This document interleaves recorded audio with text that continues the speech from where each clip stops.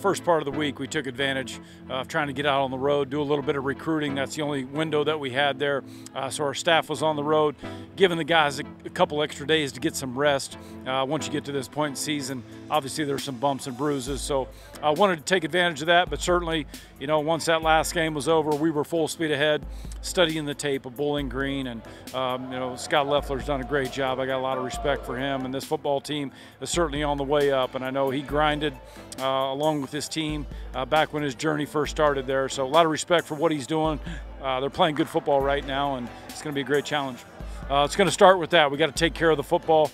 Obviously, it'll be a little bit colder on Wednesday night than it's been in some of the other games that we played, but we just got to handle business that way. And we're going to be playing against a good football team that's got a lot of confidence, and they're playing for a lot right now, and as are we. So, we've had a great week up to this point. We got to finish it off. It's do or die for us. We've that's kind of been our mentality, our mindset. We moved on as soon as that game was over. It was a great win, great celebration together, but we moved on, and we got to take care of business. We got to play good football here down the stretch. We got to play our best football of the season in all three phases, because there's going to be some dog fights here as we get into action. I've seen a lot of guys get more comfortable. I feel like we're playing a whole lot faster. And like you say, we have more fun. We've been able to get out the quarterback a little bit more. We're producing more sacks, a little bit more turnovers. But so I think we just get more comfortable with each other and trusting each other more. So it's been really good.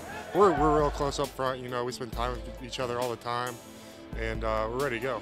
Yeah, obviously we got some different personnel, and we switched things up a little bit. But up front, we're solid, and we're unified and ready to go.